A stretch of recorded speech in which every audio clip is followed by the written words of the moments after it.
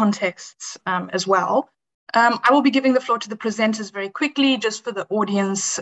Please, if you have comments and questions, place them into the chat, and when we open the floor for questions, and I'll relay them to the respective panelists. For now, I would like to open the floor for the first presentation, which will explore the impact of war on pervasive nature of organized crime and corruption in Ukraine, as well as different institutional ways of tackling these issues. As presenters, we have Anna Markowska, Associate Professor of Criminology at the Anglica Ruskin University, specialized in organized crime. We have Alexei Serdyuk, Head of the Research Laboratory for Psychological Support of Law Enforcement at Kharkiv National University of Internal Affairs, and in Ukraine is Lieutenant Colonel of the police, and also Irina Soldatenko, Head of Department of Applied Sociology and Social Communications at Kazarin Kharkiv National University. I give the floor to you. Thank you very much. Good morning, everyone. So my name is Anna Markowska, and with me presenting is Alexei Serdyuk and Irina. I'll look after the presentation, and then if there are questions, Alexei or Irina will join me to discuss any questions you have. So today, we would like to share our views or our sort of thoughts around the issues of corruption and corruption control with regards to Ukraine, the country we are from. And we'd like to do that in a very difficult context. If you think about it, corruption is always a fight, right? And fighting corruption during the war is extremely difficult. And we would like to perhaps discuss this, we would like to emphasize these difficulties that Ukraine is currently experiencing. So what we want to discuss is why Ukraine, why specifically Ukraine, and why does it matter for Ukraine? We want to touch a little bit on the war propaganda and corruption control.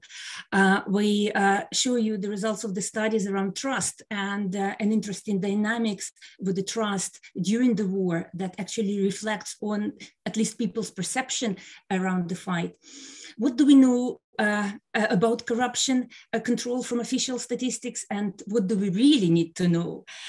We want to discuss this power to control and the realities of anti-corruption reforms in wider context. The previous on my previous slide, you've seen the image of this from the street artist that was an image from Los Angeles, and interestingly, although first discovered in March 2022, it sort of resonates, I suppose, with many Ukrainians. Dress Me Up for a Battle. And it could be read in many different ways, especially to do with corruption and protecting the population. Here is the image, another poster drawing by Kirilla Bondarenko, again, looking at the sort of classical Ukrainian figures and adapting them to fight with the corruption.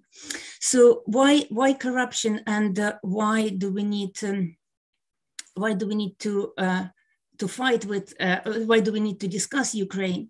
Well, first of all, because the scale of the problem and the number of assets, let's say this way, acquired by elite police from elite politicians from 1991 using criminal means is quite extraordinary. And you've probably seen it in the news, and there are numerous investigations in the corruption by elite of the Yanukovych regime and his close circles, and the number of the confiscation orders run in millions and billions.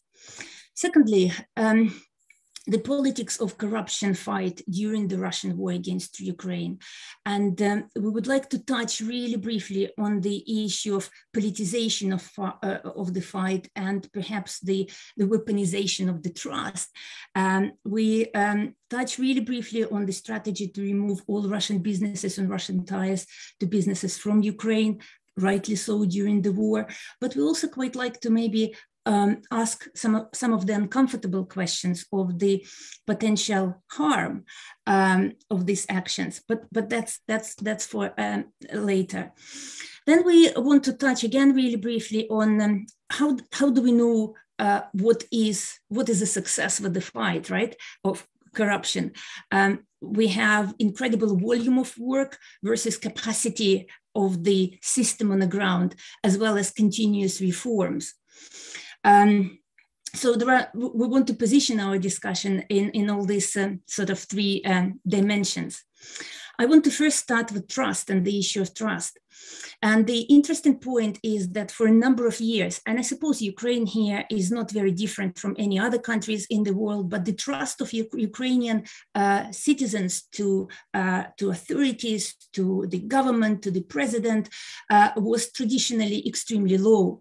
And you could see here the data from 2020, just before the war, and the trust to the from national police to president of Ukraine is very low.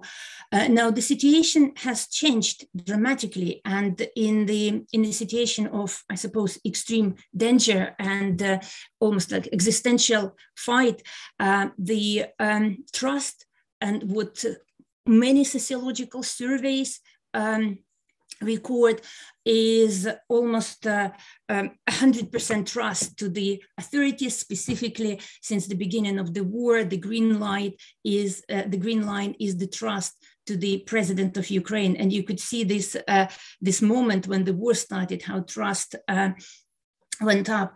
And I suppose, isn't it, we understand why this happens, that in a situation of crisis, people need to find this support, and they need to trust the government. But also the wartime conditions, I suppose, allows the state to temporarily use this asymmetric interaction mode and to dictate a certain policies. And the power of these policies is really interesting to us, and the power of the policies is would have a long-term effect, obviously. Now, when we talk about fight and when we talk about corruption fight, many reporters, many investigative journalists or representatives of officialdom, they argue that, well, people will believe in the decrease of corruption only if they see corrupt state officials in prisons. And there was this famous saying that if politicians say that it's important to stop giving bribes, do not believe them. So many also argue that in Ukraine, the problem to fight corruption is not necessarily a problem of the lack of legislation, a problem of structure, but it's a problem of people who are obliged by law to control the situation and follow the rule of law. But for some reasons, be it political, be it other reasons, are not able to do this. And it's interesting again for us to sort of to go a little bit further and to see where we are. Now, this is the results of the study. I'm not sure if you could see that. Yeah, this is the result of the study that actually Alexei's university has been conducting from 2013. This is part of the security and trust survey. And what we measure here is the people experience of corruption in the Kharkiv region, in the eastern region of Ukraine. And year after year, you see, we notice that at least the behavior of giving bribes, voluntary bribes, is going down. We could see that the only sort of behavior that is still quite prevalent is using connections, right? So it's interesting to see how corruption control and how policies to enforce corruption control influence, I suppose, what happens on the ground and what happens with with ordinary people on the ground. And what different surveys, including this one that is presented here, notice is that, generally speaking, the ordinary citizens have changed their attitude to corruption. They have changed their attitude in a positive way to, for example, to record, to proceed with the, to use the official routes to fight corruption and not to be sort of quiet about corruption. What is interesting to us, and this is a subject for potentially for further investigation. So there are two articles, Article 368, acceptance of a bribe, and the next slide will be will show the offering or giving a bribe. It's interesting how Ukrainian statistics separate these two behaviors. And what is interesting to us here, you could see very clearly that the numbers of acceptance of a bribe, for example, while we can discuss why the numbers are going down, but we could also see that there is a significant gap between the criminal offenses that are registered and then and the way how they sort of, I suppose, the way how they travel through the criminal justice agencies is a very different question. It's a question that requires very specific methodology to study, but nevertheless, we're interested in why the blue lines are the lines what we see in the news, are the lines that is sort of quite widely reported, and then we have such a massive drop in the number of cases. Very interesting, and again, something for discussion and something for discussion, why is this happening? The offering or giving a bribe. There are many more cases currently recorded of the offer of the bribe. But again, and here we see perhaps more emphasis from the point of view of the police on tackling these issues. So if we have time, we could touch on this perhaps during the question times. Why is it so, and what matters here in regard to these two articles? If we discuss the anti-corruption infrastructure in Ukraine, this is a chart from Transparency International. You could see that Ukraine has a very developed infrastructure, and Ukraine developed this infrastructure really quickly. It wasn't an evolutionary development, let's say, it was rather a revolutionary development. Most of these agencies appeared on the books and started working post-2014. And again, when we start discussing, and very often when we criticize the work of particular agency, we need to take into account that these are very young agencies, let's say, and the powers that are given to them are very often vast, as we discuss on the example of the national agency ARMA, and the opportunities for abuse and the opportunities for misconduct within the agencies is also quite substantial. And it also is the question that while we creating quite an extensive anti-corruption infrastructure on one side, we're also creating an indirect, I suppose, ways how different, be it politicians or business figures, can interact with this infrastructure. What caught recently the attention of the media, including the international media, is the activities of the ARMA. This is a national agency that is presented here on your screen. It's in the right corner. National Agency for Finding, Tracing, and Management of Assets Obtained through Corruption and Other Crimes. And ARMA has been criticized for extremely sort of slow pace of reforms and not taking all the opportunities, I suppose, to deal with and to effectively manage the assets. And many, especially investigative journalists, criticized ARMA for not producing much more, say, profit to the state, into the state budget. For example, in 2022, ARMA spent significantly more, as you see on the screen, than earned. And on ARMA's books, and again, this is something that takes us to our first point. Why is it important to discuss Ukraine and have a look how Ukraine deals with corruption and corrupt assets? Is that the assets that are in confiscation order, right? The thousands of confiscated assets that should be managed effectively by ARMA are quite vast, and the portfolio include petrol stations, rail, rail system, various factories. So it's a really diverse portfolio that to manage effectively is actually, some may argue, quite difficult. However, some argue actually, if you don't manage it well, it also signs of corrupt involvement and corrupt engagement from inside the agency. And here, since the war started, there is a huge emphasis on removing Russian interest in Russian businesses from Ukraine.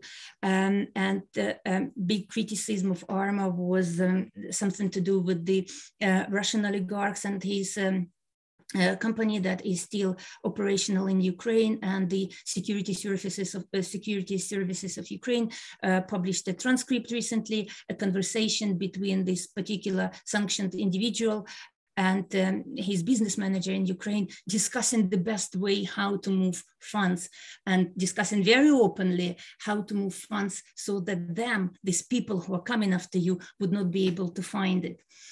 So again, it's a very rather complex fight. Another complexities is to do with sanctions. And yesterday there was a really brilliant session around the sanctions and Iran and Russia, and sanctions again in Iran and Russia. And somebody used this analogy how very often sanctions are overused, and if sanctions are used as antibiotics very frequently, they may lose this effect and become a sort of poison in itself. So a very interesting example that we find in the media around the companies that are sanctions in Ukraine is the company called Freedom House. Again, very interestingly, if you search for information, and many investigative journalists, including the ones from Forbes early on in 2021, questioned the successes of the Freedom Holdings and actually almost accused the company of misleading practices. Now, but it wasn't the fraud, the misleading practices that has a potential to bring the company down. It's the sanctions, and the decision to sanction the Freedom Finance of Ukraine. Those who criticize the decision to sanction argue that look at the number of investors, and look at the number of investors, including those who wanted to support Ukrainian war efforts and who had purchased the war bonds issued by Ukrainian Ministry of Finance through the company. So what does it mean, right? Does it mean that, how do we read the sanctions? And reading between the line of the sanctions is also quite important. And it's a very uncomfortable question, but that's some of the questions that we perhaps want to ask, as well as very often when we look around the issue of sanctions, it's a certain, isn't it, militarization of the fight against corruption, which is, we may argue, rightly so, given the time and given the task that is in front of Ukraine.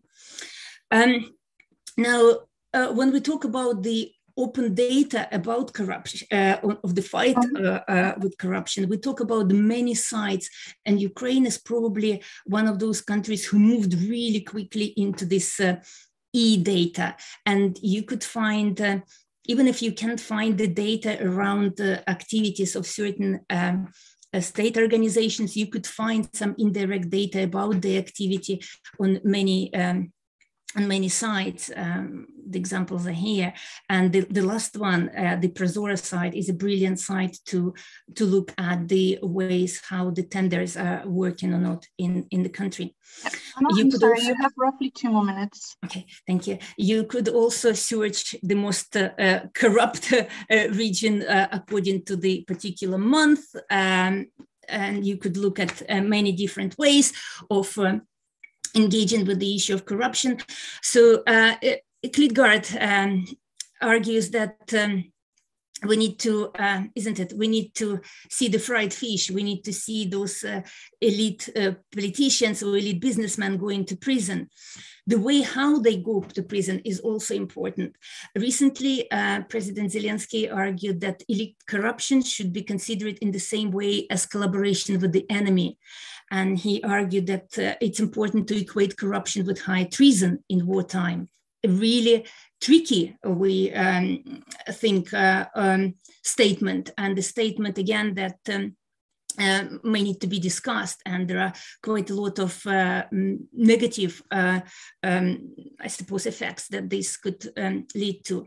So what, just my few concluding thoughts, revolutionary actions versus moral evolution is important. It's important for society to reach this state, to fight corruption. And we could argue here that actually the ordinary citizens of Ukraine are more likely to fight with corruption than the state officials.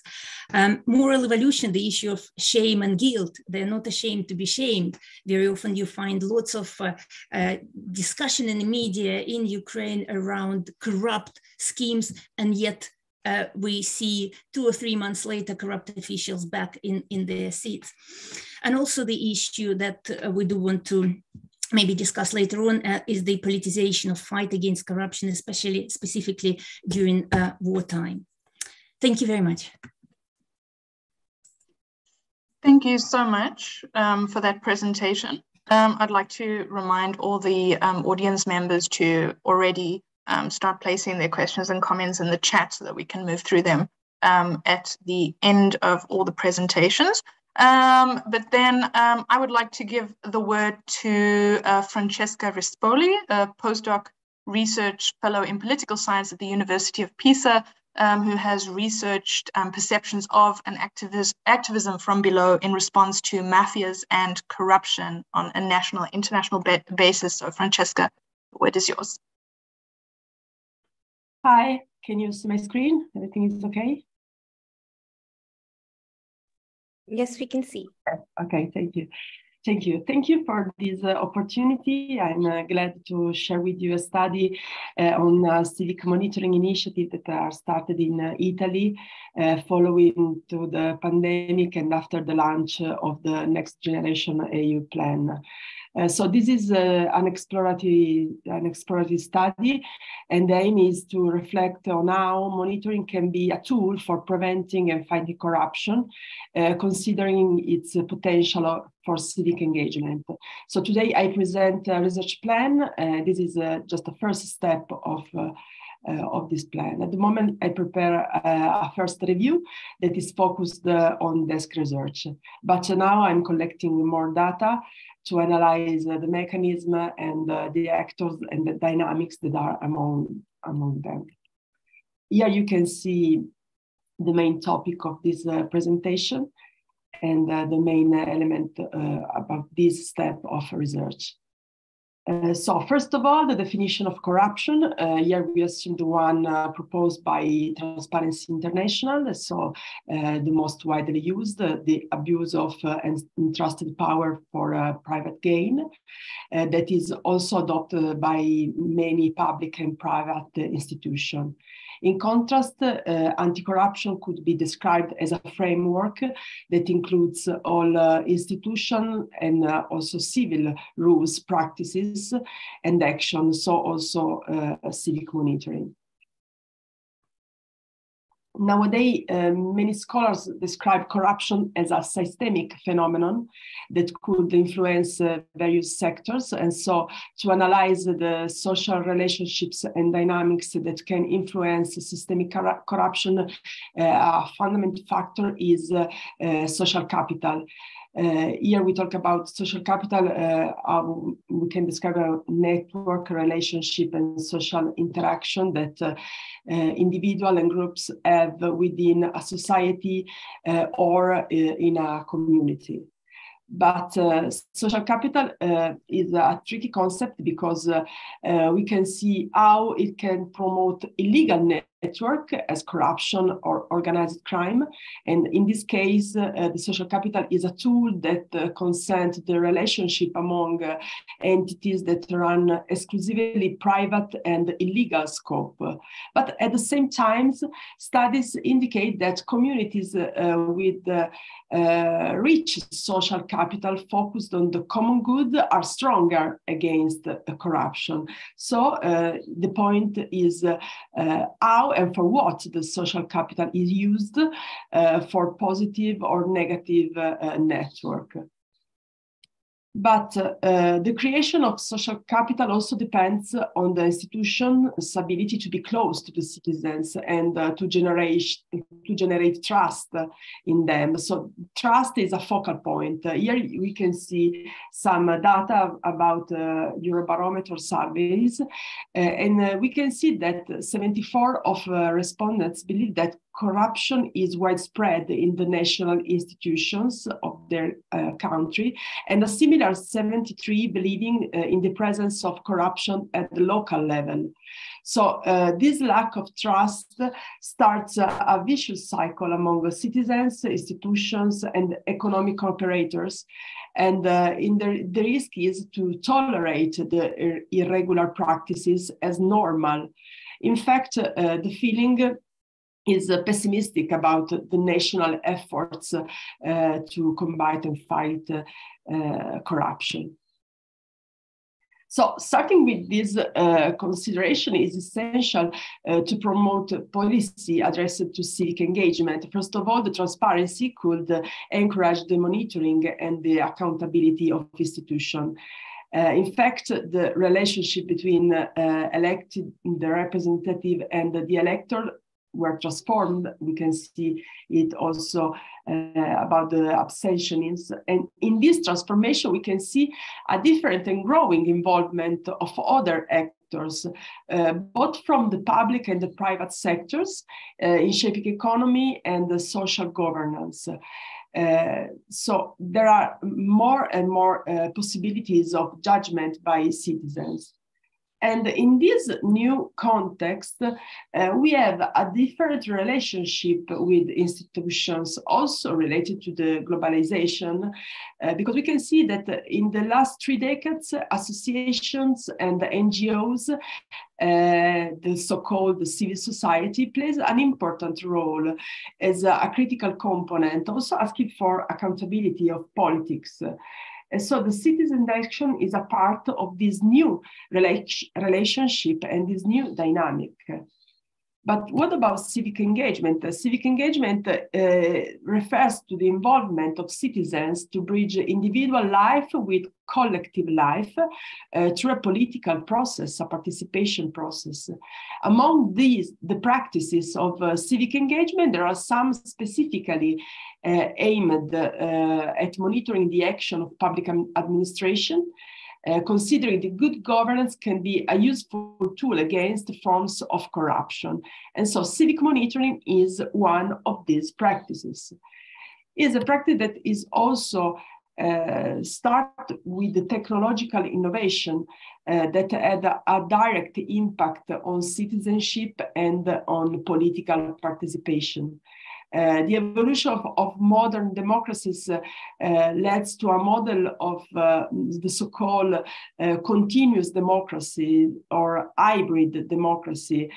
So the nature of participation is becoming more hybrid because it extends across multiple levels, embracing a multi-membership in social and cultural context, also online and offline, bringing together online and offline dimension. Among the proactive practices developed in recent years, we can see civic monitoring as a grassroots participation tool that responds to the widespread climate of democratic distrust that we already see. And so one of the main authors that studied these practices is Michael Shatson, that talk about the monitoring citizens as a person who can analyze the context in which live and is ready to become active when its intervention can be relevant. So a monitoring citizen is one that is interested in politics, that believe that his action can have an impact and so can be relevant, as a person that is politically active, but not necessarily connect with the conventional organizations such politics or other institution or other association. Also, John Keane talked about the monitoring democracy, but for Keane, the decline in democratic participation can be reserved only through a systemic change in which the engagement and the accountability have a preeminent role. So in this context, the power abuses and the illegal practices can be more widely identified and reported. And so in order to alert or advise who manage the institution. So Shatson and Keane studied this kind of new citizen. And now we arrive in the Italian context, that is my specific case. In Italy, we have now we have 3 laws that provide tools to citizens to scrutinize the public administration. We have the FOIA, that is a specific law on access to administrative information through formal request. But we also have the law 119 that focus on the proactive publication of information through website by institutions. And we also have the simple civic access, that is a mechanism for obtaining information openly without a formal request. But these laws are recent, less than 10 years. So now is necessary a long civic and cultural journey to promote these possibilities of data access for everyone. We can say that this is an ongoing process. And a big occasion is gave by the Recovery and Resilience Facility Fund, that is a strategic initiative adopted by many countries after pandemic. And in the plan, the accountability is previewed and promoted, because there is written that the collection of data for monitoring of the implementation of the plan is a very main topics. But despite these important words and official word, now we don't have any update and official platform with data in Italy, with data about the Resilience Fund. And so in this context, some civic and independent entities are monitoring and asking for transparency. And I presented my first qualitative map among 6 representative experiences that address the monitoring of the fund. Here we can see we have two initiatives that are based on data. Providing data as Open Police, that is civic tech, or Asking Data as Dati Bene Comune, that is a campaign. The other initiatives are more community-based and try to engage citizens in the monitoring action as Libenter and the Common Community Monitoring. And we also have 2 observatories. One is a civic experience that also carry out training with communities, the Civic Observatory. And the other one is promoted by a university and is addressed to specific and economic stakeholder, the Observatory of Recovery Fund. These experiences have different methods and network, and we can see a lot of connection among them. So there is a contamination and cooperation. And this is, I say this is a good result. Also considering that there is a lack of data from official platform. All of them ask for transparency, and most of them are focused on civic engagement. So, to conclude this, the Resilient Fund is a unique opportunity for economic and social recovery after the pandemic. This is a point. But despite this, in the Italian context, the citizen seems to be poorly informed about the development of the plan, and not at all involved in programmatic action. In spite of what there is written in the plan. Some European regulation, the Italian laws would allow access to the information, but on one side there is a lack of institutional platform with update and complete data, and on the other side, some of civic initiatives for monitoring the plan have emerged over the past 2 years, more or less, with different and complementary characteristics. So we have some open question in which way these activities are engaging citizens, which kind of activities they carry on, which of these activities can be labeled as civic monitoring experiences.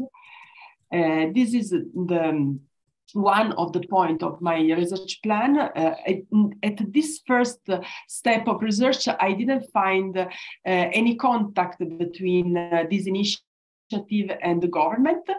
So at this stage, we can say that there is no dialogue between or involvement between this initiative and the current government, but neither with the others before government. So this is an opportunity to promote accountability. The Resilience Fund is an opportunity to promote transparency, also to engage the citizens. But nowadays we can see that there is a lack of transparency. And so this is just the first, an early stage research plan.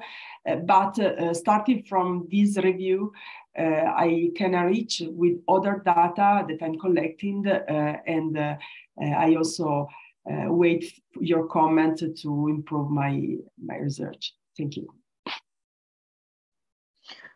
Thank you very much, Francesca, for your presentation. I've started to see that there's some questions coming in the chat, and please pose them as the presentations continue, because we will open the floor after all the presentations have been concluded in the discussion Q&A section, and I'll direct them to the respective panelists.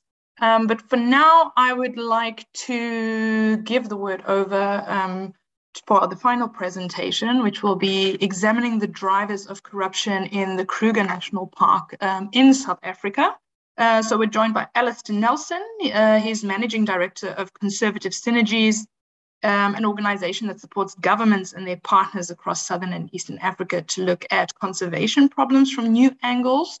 So over 30 years of experience in this field, and also managing projects countering wildlife trafficking, and also worked as a former analyst for Global Initiative. So Alistair, thank you so much. And please, the floor is yours.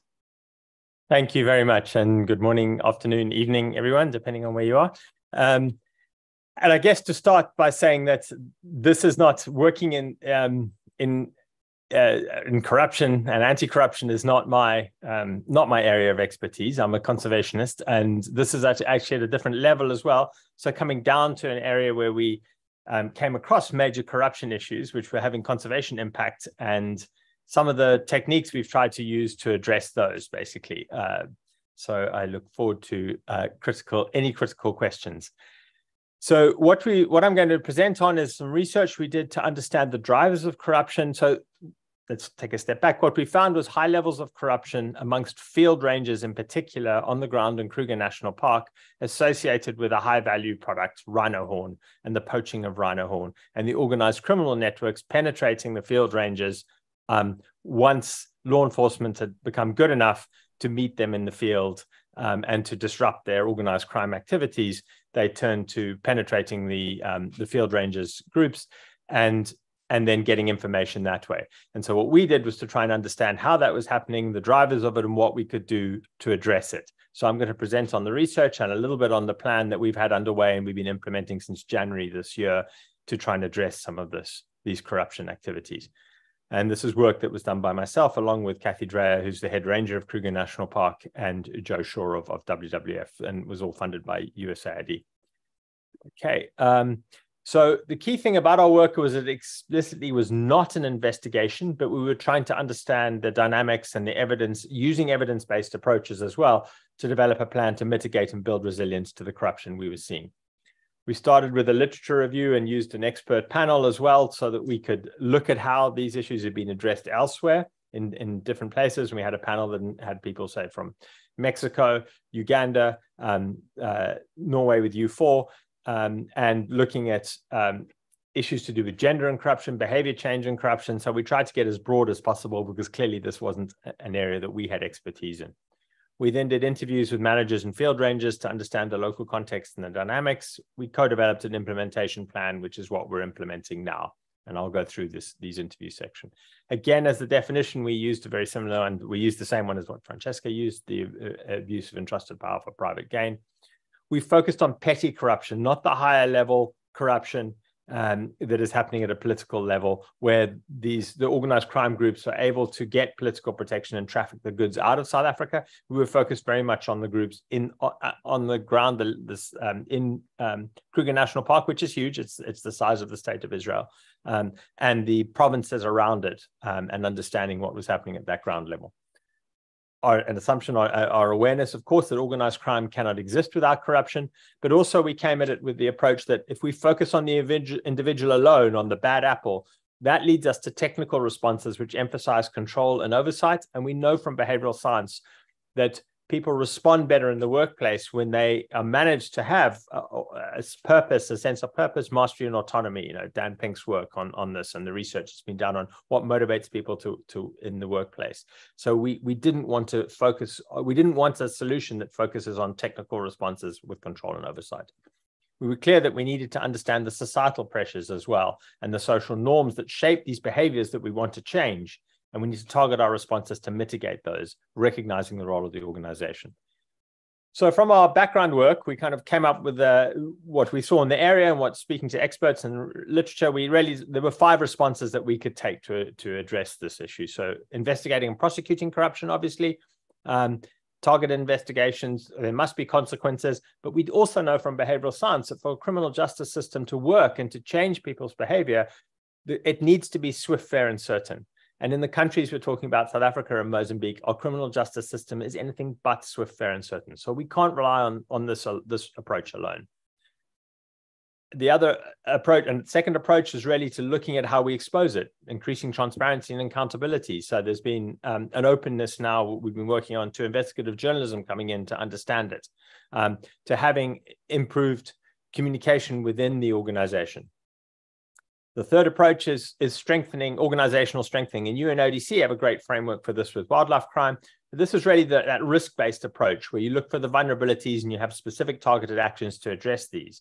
This is really strengthening systems and processes. And while this is important and we need to do it, we wanted to make sure that we didn't entirely focus on this for exactly the reasons I said at the beginning. Next, we need to look at organizational culture and the value of integrity. And here, where people work is often cultivating those individual and organizational ethics and values that are more resilient to corruption.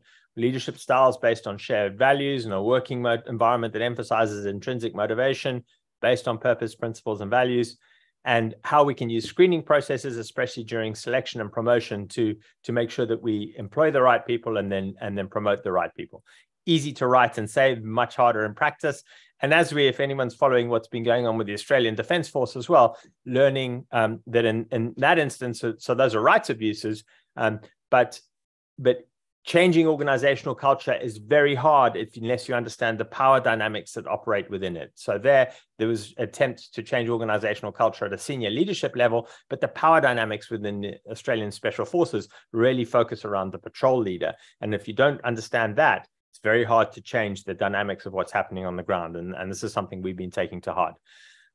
The fifth approach is a focus on the individual, so using behavioral sciences as well. So understanding the social norms associated with corruptions, the function that corruption may fulfill, taking specific targeted actions, shortening the distance between the corrupt act and the societal consequence, because it's often seen as a victimless crime, and then thinking about how we can have frequent touch points as well, knowing how we as humans act don't act so logically. That we short-term actions play much more of a role in how we decide to do things. So we needed to have more frequent touch points, both supportive, but also the negative ones as well, and change that perceptions of organizational values, as well as the perceptions of the risk associated with a bad behavior or a corrupt behavior. So a key model that we've used to think about our work is the social ecological model. So here we're thinking about the complex interplay between the individual, the relationships that individuals have, community that we sit within, and then the whole of society. And we've thought of this as a need to understand the range of factors that put people at risk of making a bad behavior, at risk of sometimes the violence that's threatened to them for making that behavior. So be that corruption or violence. And for us, we've thought about it as, we've specifically focused on field rangers. We've thought about it at the individual level. What are the individual motivations? What are their feelings? What are the values that they bring to the job? What are the qualities that they bring as well as individuals? And how can we then link that to their sense of autonomy, mastery, and purpose in their job, knowing that that's what motivates people to perform well at work? The relationships that they have. And here, as the individuals, as field rangers, we focused on their teams. They operate in small groups of anywhere between 14 to 22 people. And that's the focus on those interactions between people and the leadership as well. And how can we bring about a sense of belonging, cohesion, and purpose within those groups? And from a community perspective, we focused on the organization. Here it's Ranger Services, which is 400 staff. And what's the culture of that organization, the values that it has, the structures that are there rules within it that are operating effectively, and what are the physical and social environments that people live within that? And again, that's around these senses of values. And finally, at a societal level, we've had to think about the societal norms that exist within where these people live, and the higher level, what's happening with high level governance, with the policies, and then structural issues that are happening. So we know that people respond better when they feel that they live in a well-governed, fair, and equitable space. Now, this is something we can't control, obviously. The work that we're doing, we can try and have an impact on the individual, the teams, and the organization. We can't control what's going on at the society level. And we know that in South Africa, and in fact, we know globally at the moment, we're having really pretty much a breakdown in overall governance and leadership, in sense of values as well. But particularly in these 4 provinces that we're talking about, 2 in South Africa, 2 in Mozambique, around the Kruger National Park, this is a major, major issue. So when we think about the challenges that these individuals are facing, if we can be addressing at least 3 of those levels, we always have to be thinking at 3 of those levels, and then thinking about those 5 approaches and sort of cross-cutting those. So we're really thinking about our solutions. We have to think, how can we use all of those 5 approaches? How can we make sure we're operating at the 3 levels that we can influence? And then we're more likely to have a lasting impact on the work that we're trying to do. Okay, so that's, I guess, what this slide is saying. We recognize that reducing corruption and building integrity are complex processes, and we're looking at these systemic interventions drawing from the 5 approaches targeted at all 3 of those social levels. Now, there was a big push in this area for polygraph testing as the kind of silver bullet, and we've really pushed back on that, and to say that it does have a role to play, obviously, but it must be fair, transparent, and consistent, and it must be seen to reduce the risk to staff as well. And now this has come in from a ministerial level in South Africa. So it's not something that we can resist, but it is something that we can tailor to be much more appropriate than the initial overtures that were made. So we did interviews with, we had a research permit from the University of the Witwatersrand. We did 27 interviews with management staff in the Greater Kruger area, and we ended up with 32 interviews, workable interviews with field rangers working. We did 36, but 4 staff just wouldn't talk. Now, we know from financial investigations that we interviewed people who have unexplained finances in their money in their bank accounts. So we know that we interviewed some people who have been involved in corruption. These were anonymous, but we know, so how the data, we used the data anonymously, but we knew some of the people that we interviewed were involved. And so that helps us to know that we've got a good background from the interviews. So let me just, what did we, from our interviews, what we learned is, we broke this up into sort of the regional, the organizational, and the individual level. What we learned is that people told us that socio-cultural norms are changing rapidly in this area. And particularly we see the norms associated with it's quite a this what's what I'm looking for. It's quite a paternal culture.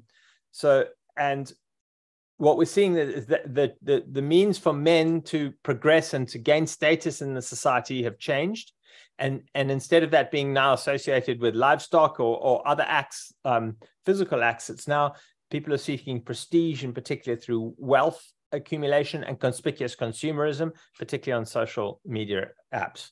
And it doesn't matter where you got the wealth from so much because of this breakdown in governance in the region.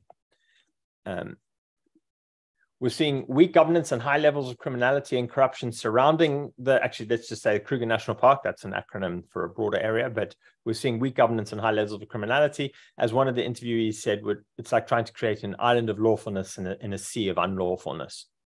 Within the national park itself and the organization, the parastatal organization that manages it, let me just try and move this out of the way.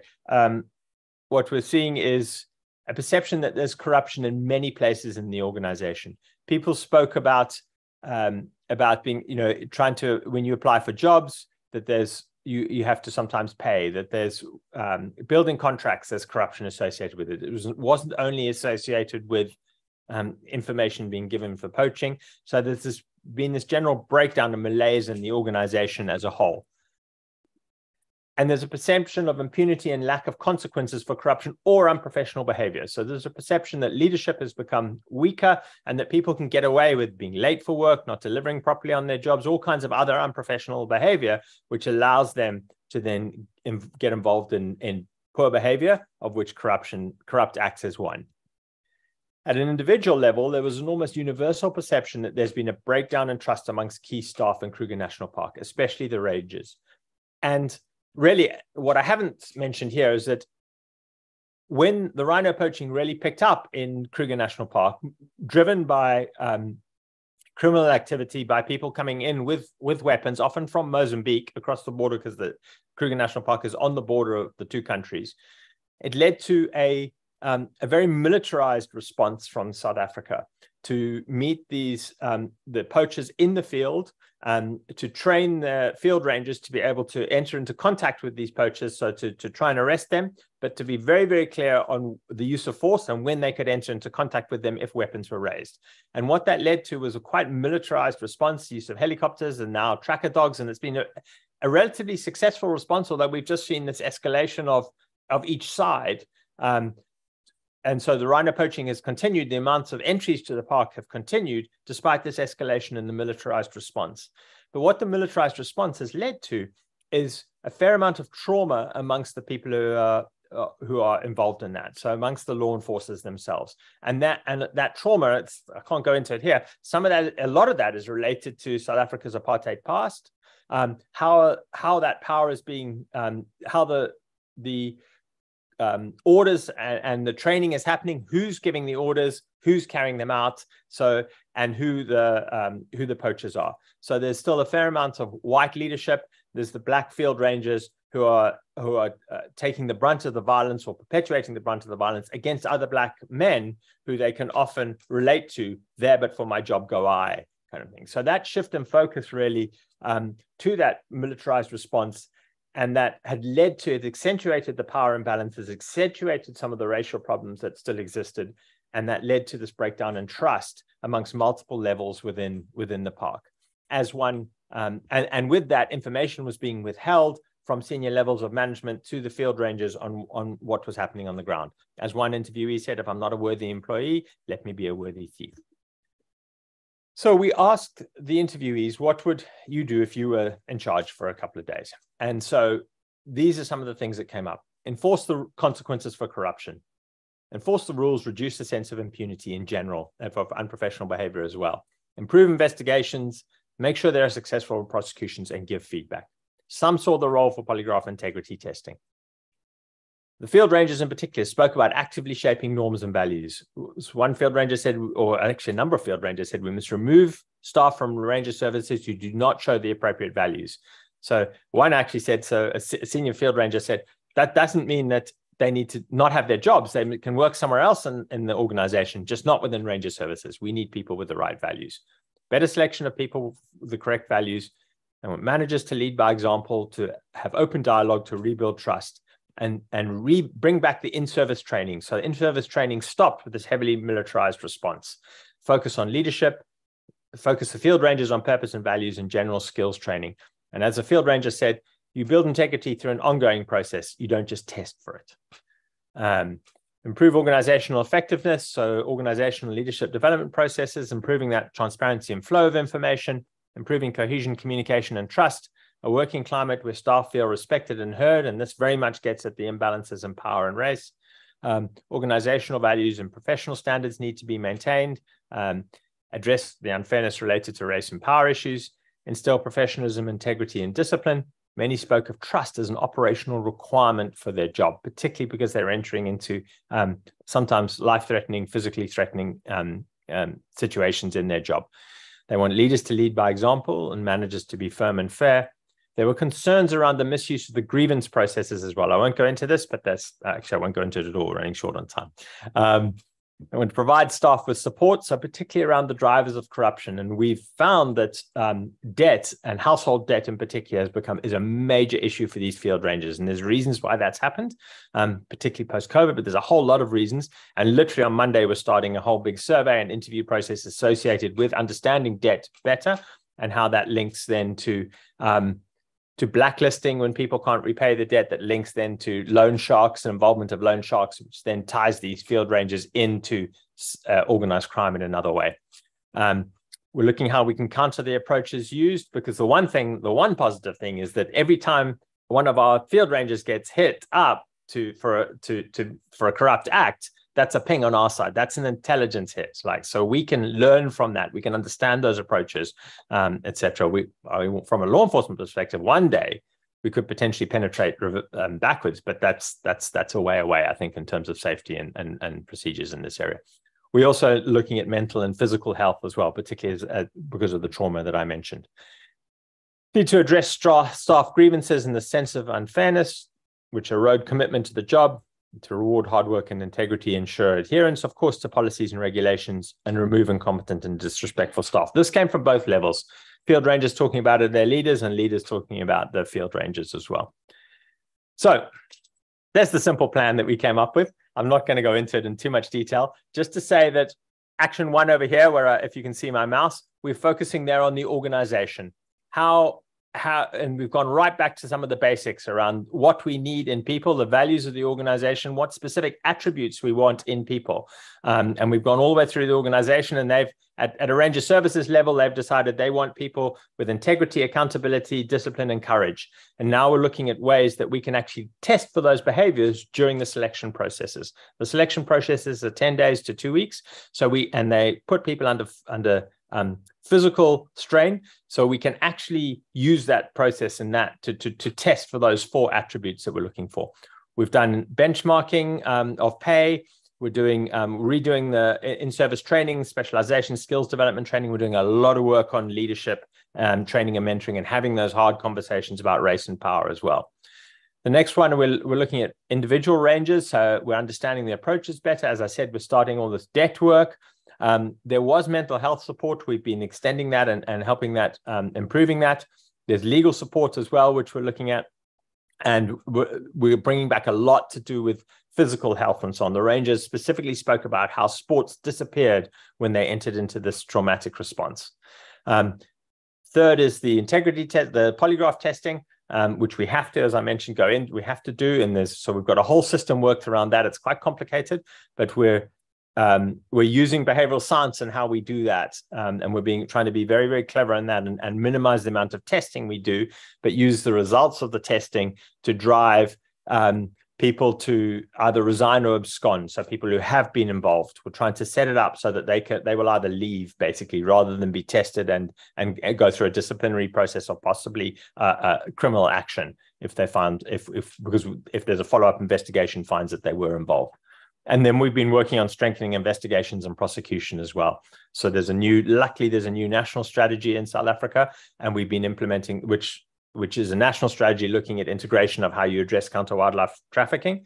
And we've brought that down to a local level and brought together the prosecutions authority, the police, and some of the intelligence agencies to try and target some activity around these corrupt activities so that we can actually have some of the negative consequences as well. And there's been some successful convictions already, particularly around using the financial side of these crimes as well, and which has gone into the bank accounts, and that's gone into family members of the field rangers. So we've got some strong negative responses. And then the rest is around how we entrench this, the bottom three around how we entrench that. Actually, how are we doing on time? Just for concluding remarks, I think we have 15 more minutes before the panel ends and for some questions. Okay.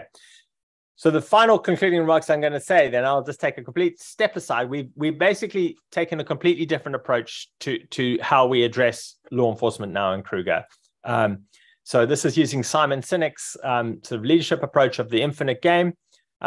In the past, what we were seeing, the approach that we were using is this kind of war on poaching, this war on corruption, was very much using a finite game approach, where we were acting like we knew who the players were, that there were rules that we were adhered to, and there would be a defined endpoint when we won this game. So what we're doing now is really taking, and what we swapped to in the middle of this year was an infinite game approach. And the whole of Ranger Services have now taken this on board, where we're saying, we don't know the players. There are changeable rules. There's no end to this. The objective for us is not to win. The objective of us is to stay in the game, basically, to have the systems that will keep us in the game. And what do we need for that?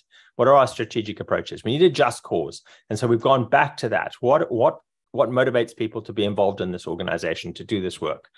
We've got to build trusting teams. And there's been a huge focus on that. And we'll be continuing that over the next 2 years.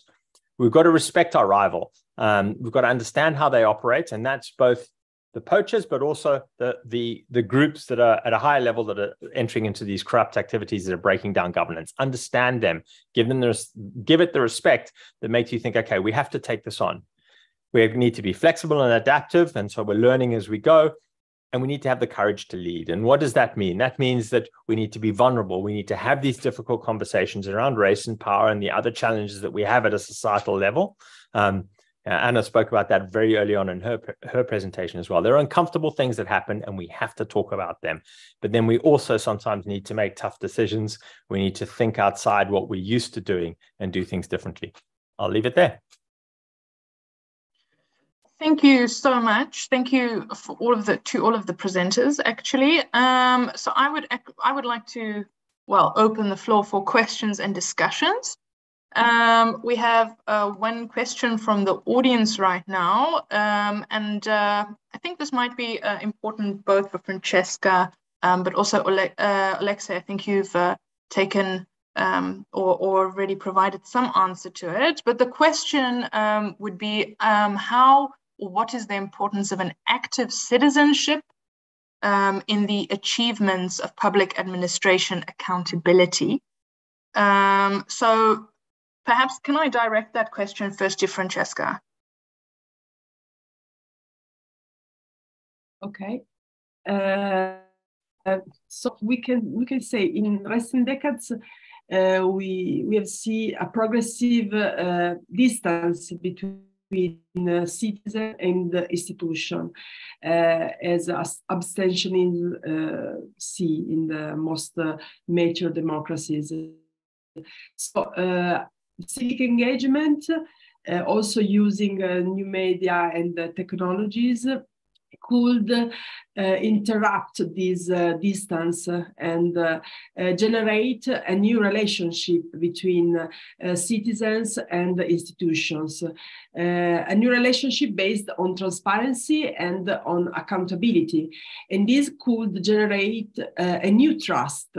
We have nowadays we have a lack of trust, so this is a focal point to achieve a new kind of a new relationship between the citizens and the institution that could fight corruption through bottom-up initiatives.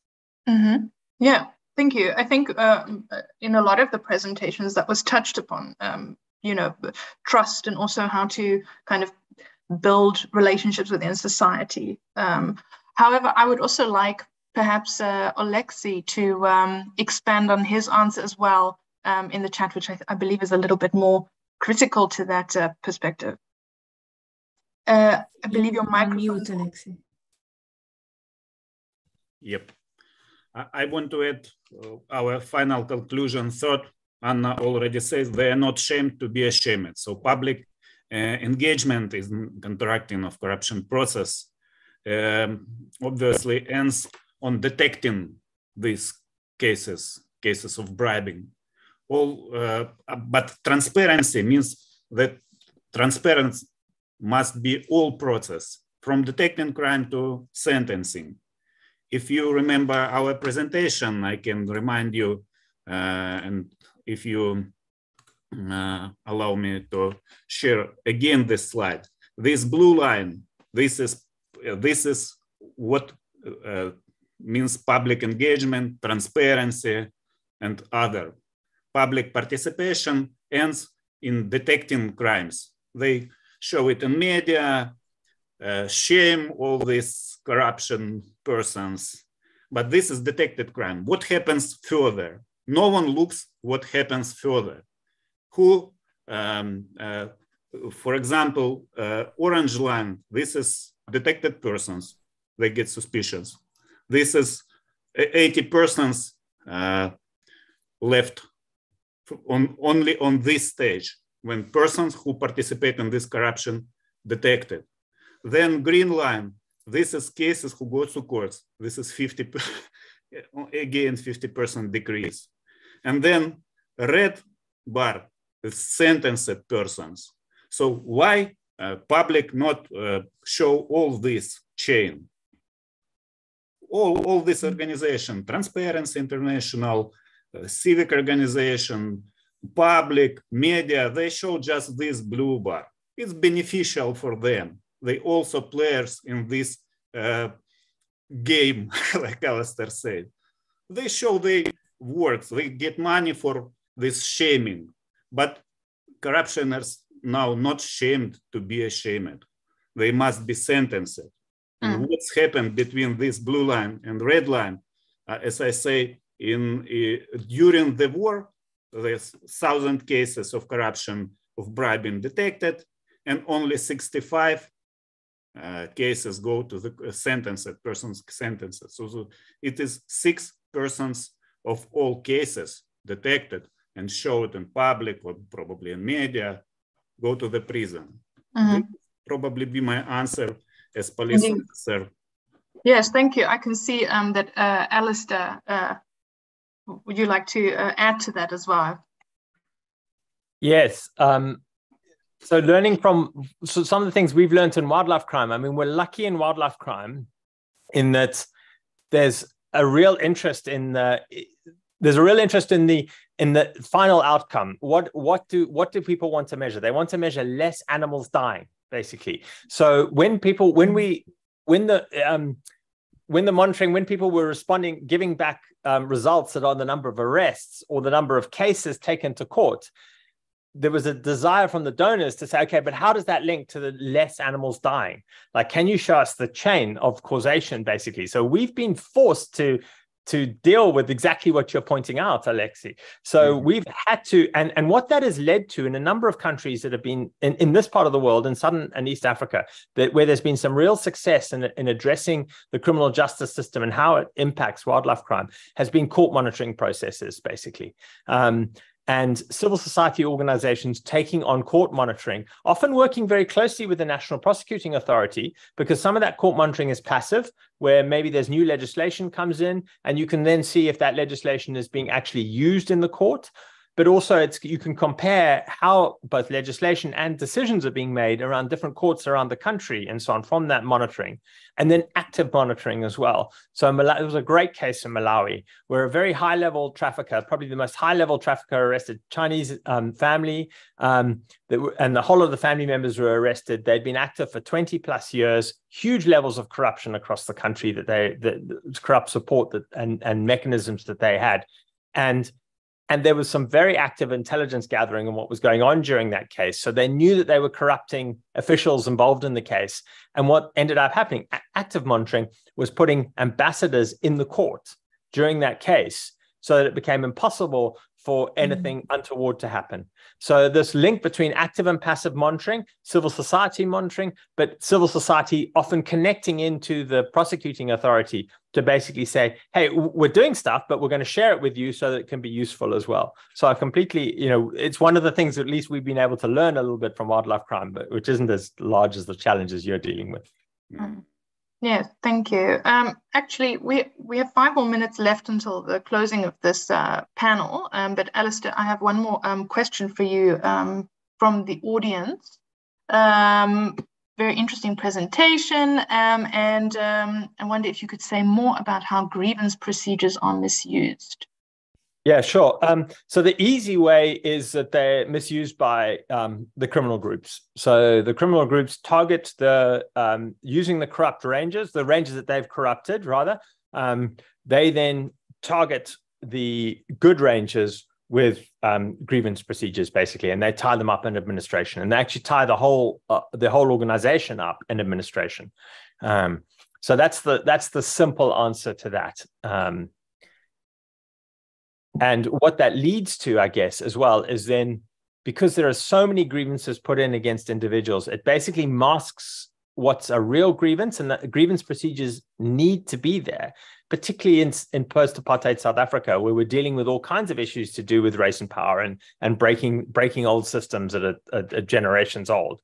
So there's that, but and then there's this issue of corruption, and then linked to that as well is the fact that we need to, going forward, the way that polygraph testing will eventually work is it will be very targeted, but nobody will ever be dismissed because of a polygraph test. So a polygraph test will only lead to an investigation. So if issues are raised in the polygraph test, then that will lead to an investigation. And that will then either lead to disciplinary action and potentially criminal action, or full exoneration, basically. And so we need to have clear functioning grievance processes that can work, because if we're going to go down that route and use polygraph testing to lead to investigations that can lead to disciplinary action, we don't need the water muddied by the criminal syndicates basically driving grievance processes. I don't think we can get around it, but we need to try and tidy up that process.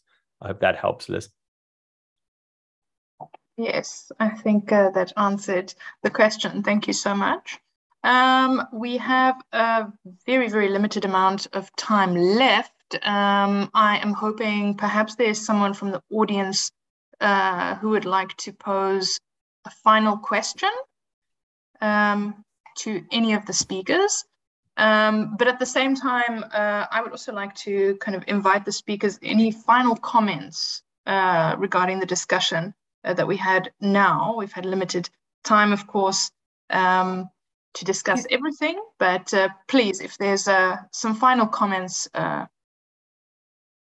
May I just say a couple of maybe a final comment from us is the importance of the energy of civic missions, right? And the importance of enthusiasm and energy and continuous work, because people get very often tired. And what we see from the trust, right? The more trust people have to the authorities, recent studies in Ukraine show that people trust anti-corruption agencies to do the good job, even when they don't know what the anti-corruption agency is doing, right? So there is this element that yes, civic engagement matters, and it matters when there is a certain degree, isn't it, continuous sort of work in the system and engagement in the system. Absolutely. Well, thank you for that. I think that's a really good final concluding thought for very many of the presentations that we heard here today. I would like to thank all the panel members once again for their presentations. Really, really insightful and interesting, both the subject, but also just the spread and the context of each. But still, it's the same questions that we return to. So that's a wonderful arch. Thank you so much. And I hope that everyone enjoys the rest of